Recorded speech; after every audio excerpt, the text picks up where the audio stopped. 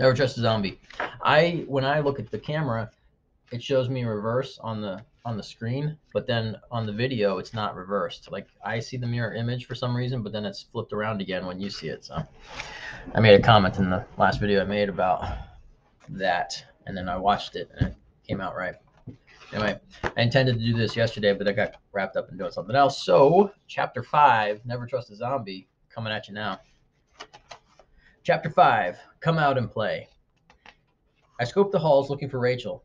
Both of them. The halls, I mean. There's only one Rachel. She isn't in the hall or by her locker, so I decided to pop into the classroom to see if she's there. She isn't, but the teacher is, and she engages me in conversation.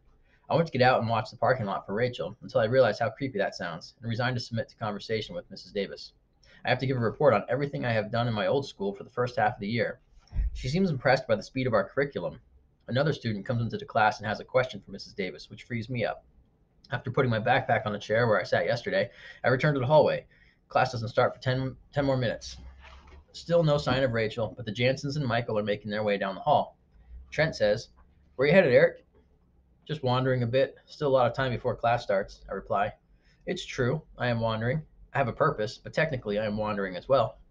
"Don't be late for class," he says. "Of course not. Wouldn't miss it for anything." Okay, now that is a lie. I would totally miss it, and regardless of the inflection in my voice and Trent's inability to understand dry wit, no teenager alive would mistake the sarcasm behind such an answer to that question. More specifically, however, I would miss class if the alternative was talking with Rachel some more. But first, I have to find her. I return to the parking lot to look for Rachel. A shiny VW Jetta pulls into the parking lot right as I finish my scan of the perimeter. This car is unlike most of the other vehicles in the lot, which population consists primarily. I'm laughing at my writing. Sorry, I'm breaking narrative character because I'm laughing at my writing. I'm allowed to do that because I wrote it. You're allowed to do that too if you want, because that's fine. It's whatever. It's all good. I apologize for the interruption. Let me restart the paragraph. If I can stop laughing. This is going to be a problem. Sometimes I get into these things where I start laughing at something and then I can't stop laughing at that thing. And then no matter how many times it comes back around again, I continue to laugh at it for the rest of my life. So this might be the end of me reading this book. I will never be able to read it without laughing again, and I don't even know why. All right. I was just thinking maybe I'll read with my eyes closed. That way I can focus and center myself. But then I immediately realized if I close my eyes, I can't see the words. At least I figured it out before I tried it. Back to the reading. I return to the parking lot to look for Rachel. A shiny VW Jetta pulls into the parking lot right as I finish my scan of the perimeter. This car is unlike most of the other vehicles in the lot, which population consists primarily of pickup trucks. I know that's the stereotype for this area of the country, but stereotypes are often based on reality, and this one certainly rings true. Other than the trucks, there are a lot of older cars, by which I mean the cars were built before their drivers were born, and that's including the teachers. The Jetta is recent and sparkly. Not a cheap car, I imagine. I don't know what the laws in Texas are regarding window tint, but in some of the places I've lived, this car would be illegal. Something inside me says it is Rachel's, probably just wishful thinking. I take to leaning against the wall of the school, a few feet from the front doors. The blue metal flecked car pulls into an empty spot. I wait for the driver to emerge from behind the seemingly mirrored windows. I try not to be conspicuous, but suddenly realize that I'm the only person outside the school at the moment. Starting to feel slightly embarrassed, I consider going back inside. Luckily, the driver's door opens, and there's Rachel. Or it could be in a few more years. I was wrong a moment ago. There are two Rachels. This woman has the same hair and pale skin, roughly the same height, but slightly older looking. The passenger door opens, and there is Rachel. This time I'm sure of it. The doppelganger must be her mom. She got a ride to school from her mom. Oh, Henry, my plan has backfired. Rachel got a ride to school, and I walked. It's the gift of the Magi, more or less. Probably less. But here we stand, each of us with a car yesterday, neither of us with a car today, and her mom is with her. At least I don't have my mom with me, although I'm sure she'd love it. They're both walking towards me. I wave to Rachel, and her mom looks at her. She waves back. Her mom just smiles at me. "You must be Eric," says Mrs. Sutton. "Yes, I am. I guess you are Mrs. Sutton?" "Hi, Rachel." I use my best formal voice. I didn't in that case when I was reading it. Sorry.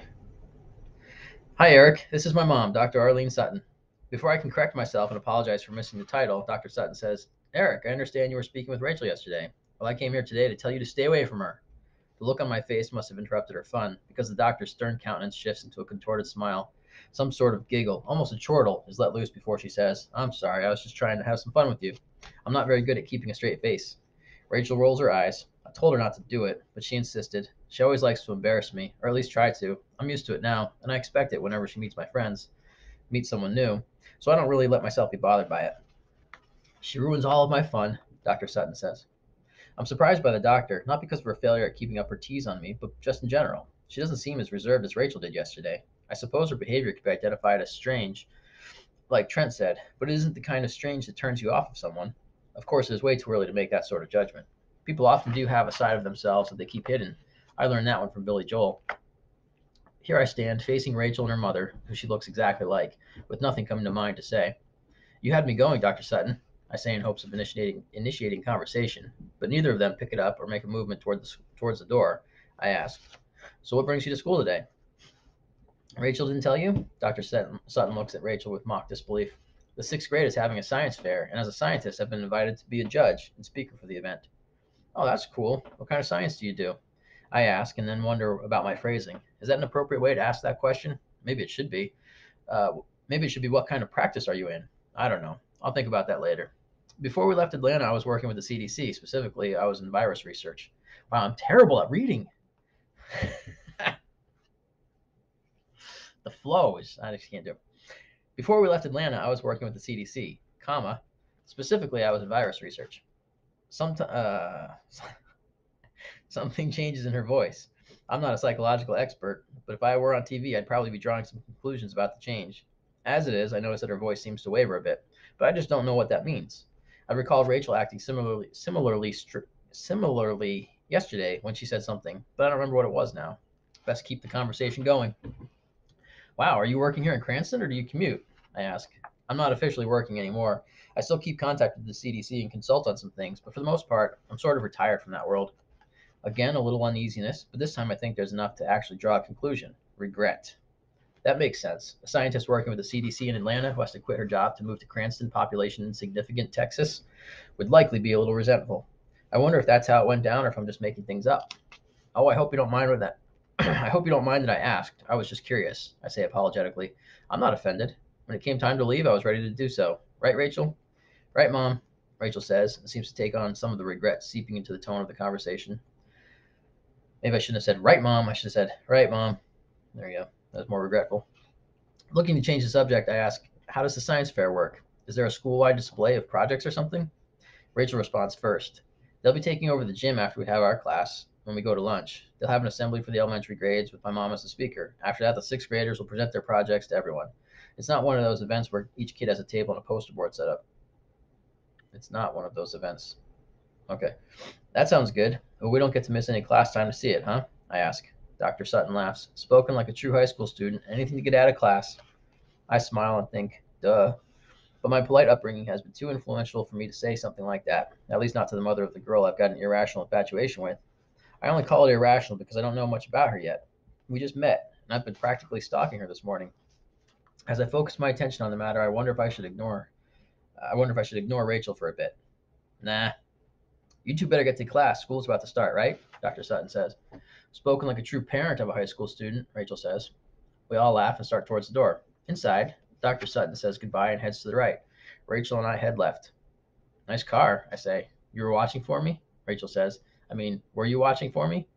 I like what you did there with the rewording. That's subtle. But remember, I have a keen sense of perception, I say. And I have a keen sense of you not answering my question, she says as she walks a bit faster away from me. Once again, the school is small, so there's only a few more steps to her locker where she stops. Okay, I'll admit it. I was watching for you. The easiness I feel in talking with Rachel is back, just like yesterday. I don't think I've ever experienced this before. I didn't expect you to get out of that sorority sister car. I figured you'd drive something more befitting a rancher's daughter. I don't know where I'm going with this. You mean like a pickup truck or like a horse? She has the locker open, pauses while reaching for a book to look at me and wait for my answer. I say in all seriousness, I mean like a private helicopter. This time it is a chortle, which means with her mom earlier it was definitely a giggle. Sometimes you just need to hear a chortle to appropriately calibrate your ability to define it. Rachel says, you should teach the straight faced delivery method to my mom. As you saw, she hasn't gotten it down yet. As for the helicopter, I don't know how ranchers in Chicago do it, but down here we stick to cars for travel around town. Besides, one of the horses has the helicopter today. It is a cheesy joke, but I like it. It's pretty much on par for anything I'll come up with. I'm quickly running out of time to discuss lunch plans. We aren't alone. The hallway is full of students, as full as the school can be. but no one else is involved in conversation with us, so now is my time. I walked to school today, so I'm eating lunch at the cafeteria again. I told Trent and the gang that I'd eat with them, so if you aren't leaving for lunch, will you want to sit with us? Rachel looks at me, smirks, and then says, I'd like to eat lunch with you. It seems like one of those moments where a sentence is left hanging and build up for a but, so I intervene. But not with them? You said it, not me, she replies. I can handle sitting with them occasionally, but she leans in and lowers her voice a bit. They all just strike me as insincere and immature, and I tire of their antics really quickly. She straightens up and flashes a quick smile. I hear you. Some of us are just more mature, old beyond our years, right? Sit with us today, and then tomorrow we'll do something else. How's that sound? Sound, I ask. What will we do tomorrow? Rachel asks. She caught me. I don't know. Something else? I just mean you and I can have lunch, and I won't make plans to go or sit with the others. I don't want to interfere with your friends, Eric. You met them before you met me and seemed to get along fine with them. I don't want to impose my personality clashes with them onto you. I met them merely hours before I met you. Besides, you and I are outsiders. We need to stick together. I don't want to turn into one of them. If they're like you said, they're all part of some small town cult like community. Maybe not cult like, but zombies or something. Drones that don't think for themselves. From the look on Rachel's face when I say this, I think for sure that Trent, Michael, Jesse, and Chrissy are all standing right behind me. But she isn't looking past me. She's still keeping eye contact. I casually turn and look around to see if it seems like anyone heard me. There's no indication of it. Yeah, you're right, she says, relaxing from the shock of a moment before. You and I are outsiders. We don't want to become part of the drone population. If it were possible, I'd say the color drained from her face after I said that last part. But she's so pale already. In any case, you smell better than Trent. What the? Okay. I decided that my communication skills are going through some sort of changes, like when my voice cracked a few years ago. Oh, that's good. So I wrote that intentionally. That's good. Uh, Sometimes the awkward things slip out or don't sound how I intended them in my mind after I say them. I hope this is just a phase I'm passing through. You can smell me? Rachel's brow wrinkles a bit. That's not what I meant, and no, actually, but I can smell Trent. Can you smell him now? Rachel's getting playful again. I laugh a little. Well, no, not right now, but I smelled him yesterday. Rachel interrupts me. You did? I hold up a hand, indicating I need a moment. I think I did that yesterday too. Maybe I need to slow down. I compose my thoughts and deliver as eloquent an explanation as I can. Given the socially appropriate physical proximity for holding a conversation, I was within smelling distance of Trent after gym class yesterday and noticed a slightly unpleasant odor emanating from his person. Only slightly unpleasant.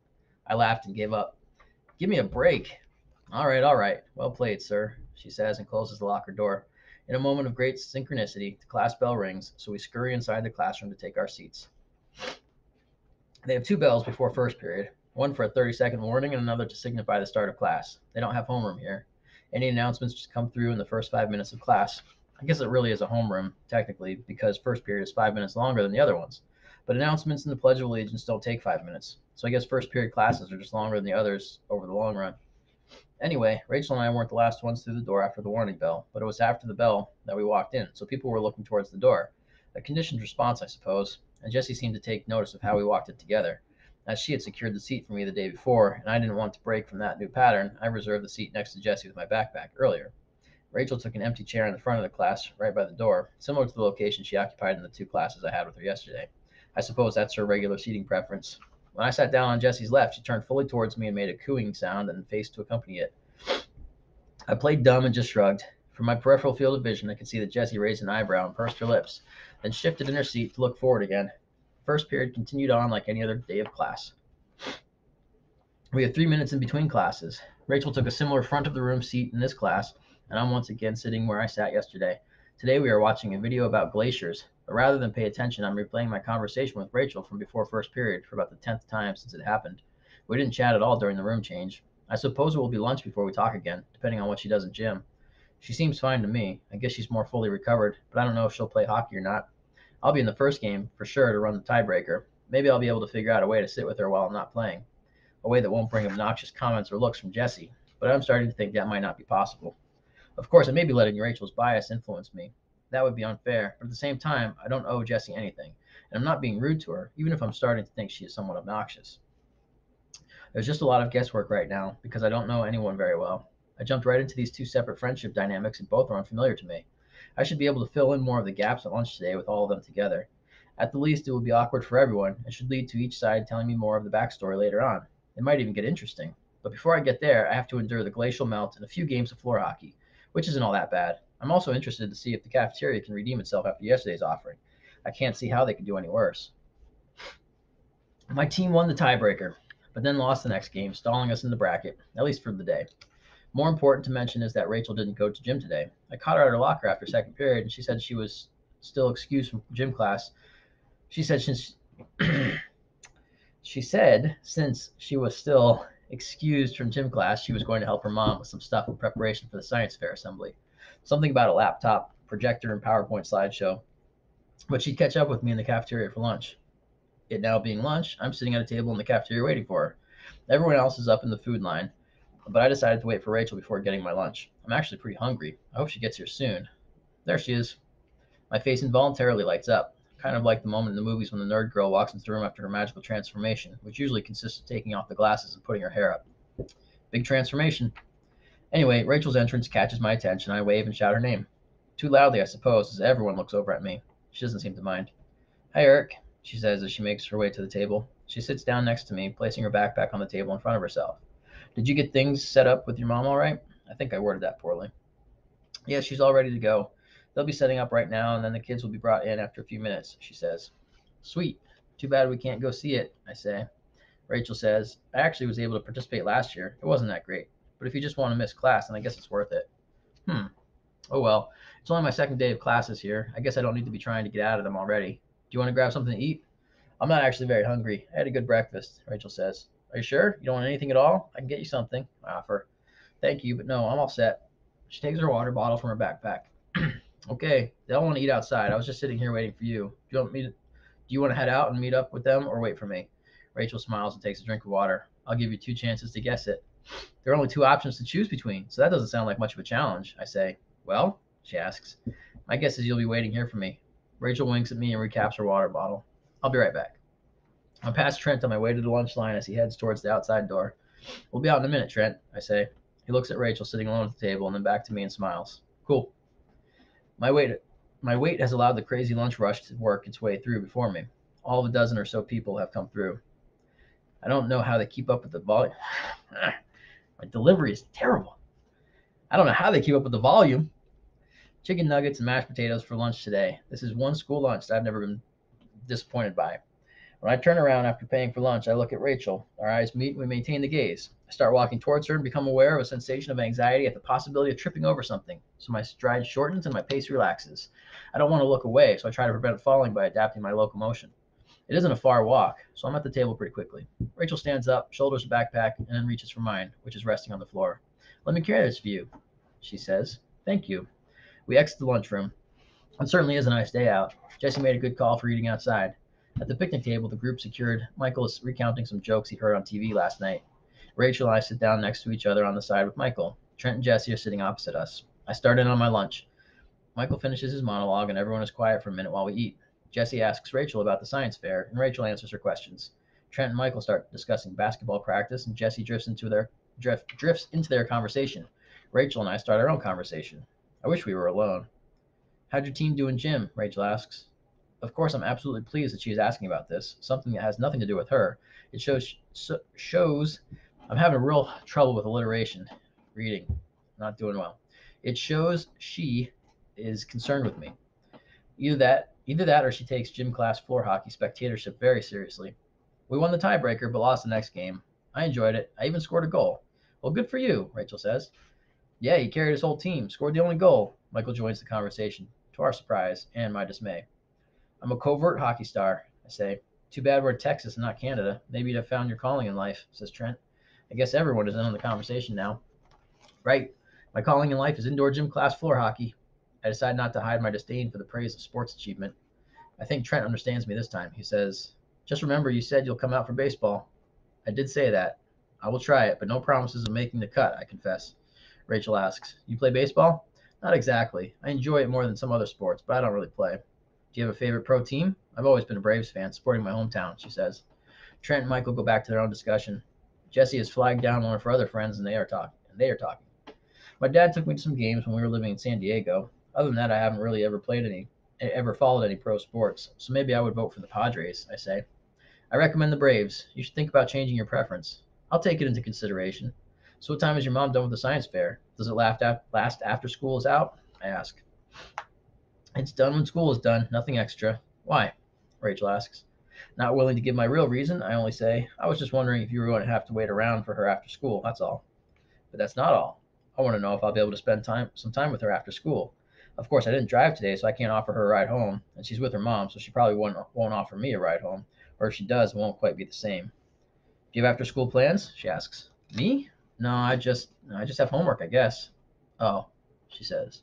It's on me now. Time to ask the question, make a plan. Do you have anything planned for tonight? I ask, through restricted vocal cords due to nervousness. Tonight? No. Homework also, I suppose, Rachel says. Maybe the two of you should do homework together, Jessie suggests.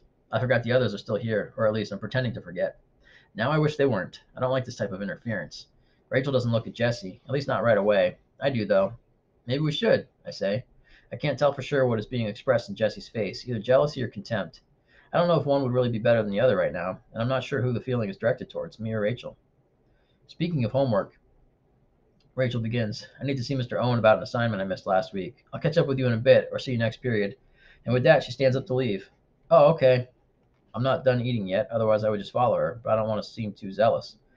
I'll be here, I guess, until next period. I'll see you here or there. Bye, Eric. Rachel doesn't even acknowledge the others sitting around the table. I watch her enter the cafeteria before rotating back to face the table. I deliberately look at my food so as to avoid making eye contact with the others. Silence ensues while I eat my chicken nuggets. Soon Trent says, I told you she was kind of strange.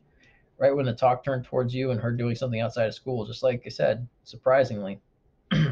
Wow, okay.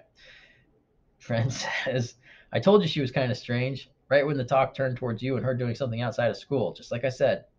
Surprisingly, he doesn't sound arrogant about it, only observational. Jessie isn't so observational. Rachel is nice enough to talk to, but you don't want to hang out with her, Eric. She's very weird. Before Michael can add his 2 cents, I better start a rebuttal. What's so strange? I don't see it. I think some awkwardness exists between you guys and her, and that's all it is. I don't know why that awkwardness exists, but it wasn't until you said something, Jessie, that she just left. So maybe she feels the same way about you that you feel about her. Jessie's mouth sort of drops open, but she recovers quickly. Trent comes to his sister's defense. I'd say you were right, Eric, except for my experience with Rachel proves otherwise, and how she acted with other people who tried to get close to her. Be friends with whoever you want, Eric. I don't care. I'm just trying to save you some hassle is all. Jessie gathers her things and she and her friend leave. I'm sorry if I offended you, but I don't think there's anything wrong with Rachel, I say as Jessie walks away. I make eye contact with Trent and Michael alternately. Michael smiles and shrugs and finishes off his chocolate milk. Trent says, maybe things are different with Rachel now. Maybe she just doesn't like the local guys. Jessie's got a crush on you, but don't let it get to your head. She hasn't found any guys around here that she's too keen on, so anyone new is likely to spark her interest. Don't sweat her. Rather than damage the remaining bonds of friendship I might have with these guys, I say, thanks, I won't worry about it. I really wasn't trying to make Jessie upset. I just felt like Rachel should be defended, seeing as how she wasn't here to do it for herself. Trent nods and raises his bottle of juice and salute to me. Whatever differences exist between me and Trent, I like him. He's got a cool attitude, perhaps a little slow on the uptake with sarcasm, but that's not really a bad thing. So far, I can see he is loyal, takes care of his family, and is outgoing in the friendship department. I think I'll pump him for information now. I appreciate your experience with Rachel, but the claim that she and her family are super strange seems kind of strange to me. I don't see it. I don't want to get into gossip or rumors, but is there anything specific that you can tell me about her, and and about why they are the strange Suttons? I ask. All right, Eric, I'll explain a few things, but I guess it really is just rumor and gossip. You know how small towns are. Trent starts in. I'm not sure if he's asking me a question or making a statement, or perhaps it's a rhetorical question. He's still looking at me and not talking, so I guess I better give an answer. This is the smallest town I've ever lived in, so all I know about them is likely stereotyping from TV and stuff, I answer. Well, that's all probably pretty accurate as to how it really is. We are tight, and when outsiders come in, they don't understand the heritage. They have a different lifestyle, and the feelings of strangeness go back and forth, you know? Well, I'll just tell you from the start. When the Suttons arrived in Cranston, they came with the story that they were returning to their family heritage. But there were still some folks in town who were here when the original Suttons were around. Small town, everyone knows everyone, or everyone knows someone's grandfather. So there were some questions, but it's not easy to go up to someone and say, you aren't who you say you are. So it just gets talked about in the background. And we talked about it in the background. I guess it didn't help that the previous owners of the Sutton's house had taken on the business of undertaking. So Rachel's house used to be a funeral parlor. You can guess how that factors into the rumors.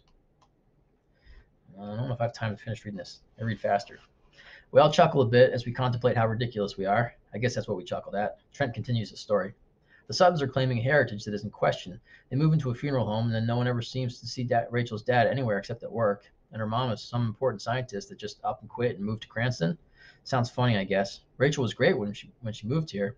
We were pretty excited to have a new girl around, a hot new girl. Trent looks to Michael for affirmation. Michael shrugs. Rachel and I struck up a conversation quickly, not unlike your experience with her. Maybe not quite as fast. After a week or two, I don't remember now, I asked her to go to a movie with me. She said yes at first, but then the next day she was kind of off with me. Then the day after that, she barely spoke with me except to say she couldn't go to the movie with me. I asked why, but she I asked why, but she never had a good reason, just that she didn't have time or something like that. It was lame, whatever it was, but we went from starting a friendship to being barely even friendly classmates. She never comes to school activities or sporting events. We never see her around town. So I guess the rumors started to fill in the blanks about what she's doing outside of school. We didn't figure she was working for her dad. The people in town who do work for him could have confirmed that, but that'd be weird for anyone to ask about. Not sure why I thought of it now. Anyway, I guess it was just the family heritage question and then the antisocial behavior that led to the rumors. I think Rachel is a nice girl, but she never attempts to defend her family against the rumors, so that seems to give validity to it all. I interject. Or she sees it as pointless to refute the rumors because they are just rumors. Also, I think you mean asocial, not antisocial. Just one of those things that kind of bothered me. I learned about it in school last year. Antisocial means something specific, like being opposed to society. Asocial means what people usually think antisocial means, which is to be less enthusiastic about social gatherings, kind of like introversion, I guess. Nah, introversion isn't about being in groups. Restart. Nah, introversion isn't about not being in groups. It's more about preferring to spend time alone to re energize and relax. Introverts can do big groups, but they usually don't like to do it for very long, Michael says, somewhat to our astonishment, which he must be able to read on our faces. I read a book about it. I guess I'm kind of an introvert myself. Trent looks at Michael, strangely, and slowly turns back to face me and says, okay, so asocial. I'll remember that. I smile sheepishly. I think the different terms should be used correctly, but I always feel kind of pedantic when I correct people on it. Antisocial is so widely misused that it can probably be used legitimately in both cases. I'm sorry, I say. I didn't mean to turn this into a discussion of grammar and social psychology. It's cool. I like learning, says Michael. Yeah, it's a good diversion from the topic. But I just want to say that I don't mean to influence you against Rachel. I just don't want to see you have the same experience I did. But you aren't me, so who knows what might happen. Hopefully, good things for you both. Thanks, Trent. I hope so too, I say. We sit in silence for the few remaining minutes of lunch period. Rachel never returns. I take the bull by the horns in the next class and move seats from yesterday so that I can sit next to Rachel. She doesn't seem to mind. I ask her about the assignment she had gone off to find out about. She explains what it is and that it isn't a big deal. I am careful not to bring up lunch, the Jansons, or spending time together. Not that I don't want to further our conversation and make a plan of some kind, but I think it is best to wait for a more opportune time. That comes after final period. I walk with Rachel to her locker. We aren't alone, but it doesn't seem like anyone is actively taking an interest in our conversation this time. So do you want to do homework together sometime? I ask. Rachel doesn't stop transferring books from bag to locker. Yeah, I guess so. Ask a general question, get a general answer. I clarify. How about tonight? She asks back. How about it? She closes the locker door and looks at me and then asks, do you need to stop by your locker? Her question implies that she is willing to go with me if I have to. I like that. I don't think I need to go to the locker, but I'm going to go anyway. Yeah, I think I do. Okay, where is it? She asks. Just around the corner. I point. I suppose there's some system. I suppose there's some system to locker assignment, as in grouping by grade, but it is hard to tell. There aren't very many of them, and the lockers are assigned in seventh grade, and the same locker is kept through graduation. So the different grade areas sort of shift each year, and then there are newcomers like Rachel and me who get assigned an empty locker, not necessarily part of our grades area. We uh, we talked to the locker. We walked. I think I probably should have put a in, not necessarily. Wait, who get assigned an empty locker, not necessarily in part of our grades area. Perhaps I missed a word there. Page 77. Maybe I missed a word. We walk to the locker, and as it isn't a very far walk, and the hallway is still relatively congested, we don't say a word. As I begin to spin the dial for the combination lock, she asks again, so how about it? Tonight? Do you want to do homework together? You can come over to my house. You can stay for dinner if you want, and I can drive you home. I shuffle a few books to make it look like I really did need to come to the locker. That sounds good. Tonight, I mean. I don't know about dinner, though. I should probably not be out too long. The assignment I need to make up is going to require a lot of writing, which means typing, which will be easier if I'm at my house. I flash back to Trent's warnings. She isn't brushing me off completely, but she is limiting the plan. I shouldn't let that stuff get in my mind. Okay, great. I don't want to interfere with your other stuff. Would you rather come over after dinner then? I could pick I could come pick you up whenever. I say. No, before dinner would probably be better. Then I could have the rest of the evening to work on a paper. It might keep me up late, she explains. She does have a legitimate reason for limiting the time she spends with me tonight. Cool. So we could just go to my house now then, I ask. Sure, I just need to tell my mom, Rachel says. Here's where I remember I didn't drive to school today. Oh, I just remembered. I walked to school today. Oh, okay. We could walk to your house, or my mom could drive us, Rachel suggests. How about we walk? It seems nice enough out there, not too hot, and it isn't a bad walk. I survived it this morning, so I should be able to handle it again. Unless you'd rather catch a ride, that's cool too. I need to be more decisive. I don't mind walking, but if my mom will need to pick me up later, then she might want to see where your house is. She'll offer to drive us either way, really. I can drive you home later. I have access to a car. I just wanted to walk today instead, I say. Okay, well, let's walk then. First, we just need to find mom so I can tell her, she says. We find Dr. Sutton in the gym talking to one of the science teachers. She sees us walking over and ends the conversation. The science teacher smiles at us and walks away. When we get close, Dr. Sutton says, Hey kids, how was school? Same as usual, Rachel reports. I had a good day, I say, and then ask, How did the science fair go? It went really well. We get a lot of repeat projects from year to year. The standard fare of volcanoes and whatnot, but it's always a good time. Thanks for asking. Arlene Sutton is a very friendly and upbeat woman. My mom is kind of like that too, but in a more reserved way. What I mean is that you can read it on Dr. Sutton's face more easily than with my mom. Dr. Sutton is more expressive, I guess. So, Mom, Eric invited me over to his house to do homework. We were thinking I could go with him now, and then he could drive me home in time for dinner. I have a paper I missed last week that I'll need to do later this evening. Is it all right if I go with him? Rachel asks. Dr. Sutton's excitement from a moment before morphs into a look of concern. She seems like she is considering a very important question. Trent's words fill my mind again, and I begin wondering if maybe Rachel's parents are part of the reason why she seems to not want to spend time with anyone outside of school. I didn't think Rachel's question would be so difficult to consider. That sounds okay. You'll be home by 6? Dr. Sutton asks her daughter. Yes, Rachel promptly replies.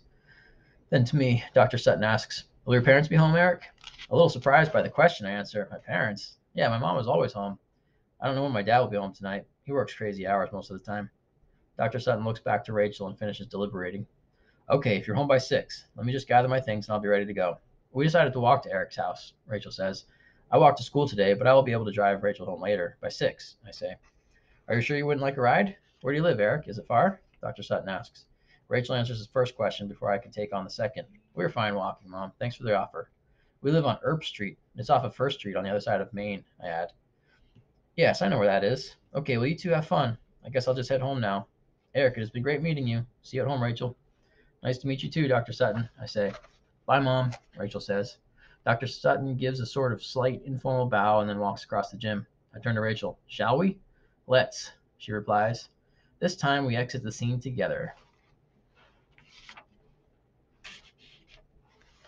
It's the end of chapter 5. And I'm looking at the title of chapter 6, and I don't remember that one. Huh. There's a pattern. There's a pattern to the chapter titles. I almost gave it away right then, but there's a pattern to the chapter titles. They mean something. There's significance to them. Tell me what it is, and I'll send you this when I'm done reading it. If you want this, I'll write my name in it with my hand. People like when you write your name on stuff that you made. Some people do. Anyway, all right. Well, that was chapter 5, and I'll try to be back on Tuesday for next week, chapter 6. Yesterday I just had stuff going on. I I didn't read beforehand. So, all right. Thank you. Have a nice day.